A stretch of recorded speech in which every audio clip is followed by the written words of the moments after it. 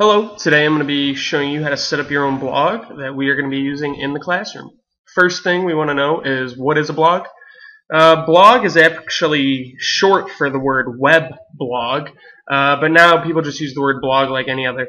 And dictionary.com defines it as a website containing the writer's or groups of writers' own experiences, observations, opinions, etc., and often having images and links to other websites. Pretty simple. It's basically a place to write down facts, information, and share your thoughts. So, knowing that, let's go get started. First thing we're going to do is type in the web address for the blog service we're going to be using. It's called Edublogs, so edublogs.org. We'll click on it, and it's going to pull this website up. There's a few different services they offer, but the one we are going to be using is the free one, because free is amazing. So first thing we need to do, click on this big lovely green picture, and it'll take you to this page. Now the great thing about Edublogs is you can start one without even having your own email address. So for some of you, that'll be a good thing. First thing we need to do is pick a username. This is the name you're going to use to log in to your blog every day. What we're going to use for this class is your last name, the date you were born, and your first initial of your first name and the first initial of your middle name. So I'm going to make up a guy. His last name is Dickerson.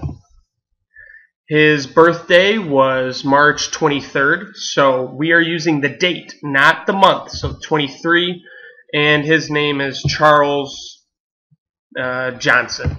So Dickerson 23 CJ. What makes this great is hopefully you never forget your username because it's all things associated with you. And it's, well, I guess that's the only part. It's something you always remember. Password. Now this is something you have to be careful with. If you do not have an email address when you register, you need to remember your password or else you can never reset it.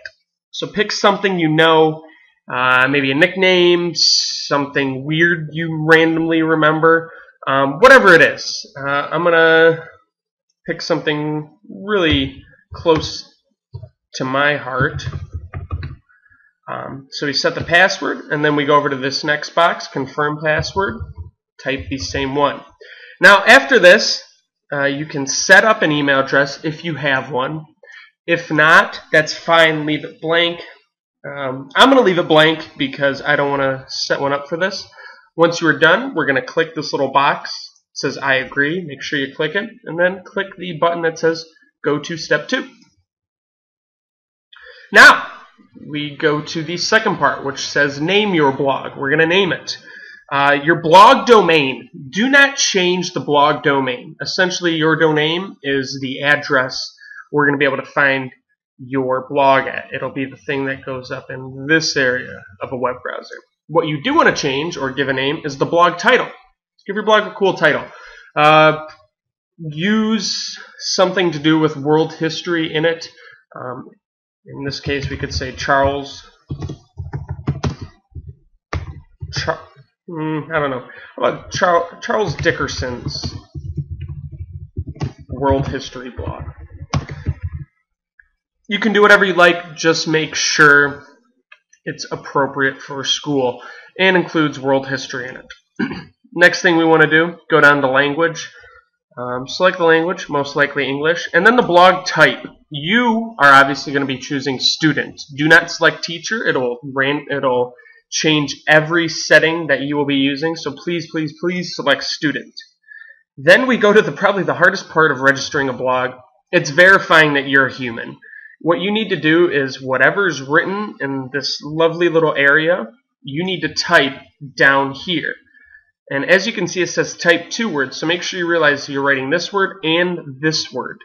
If you don't like or can't decipher the words, all you got to do is click these little double arrows, and it'll give you a new challenge. This one looks a lot easier. So this one says over. It looks like T-E-R-R-N-T. Once you think you have it, click go to step 3. Now, as it loads, and it's taking a little while. A little too long. If you got it right, it'll load to this new page. Congratulations. If you got it wrong, it'll just reload that again with a new 2 words for you to do. So congratulations, your new blog, Charles Dickerson's World History blog, has been created. So that's essentially it. We've created your blog, and that's the end of this first video.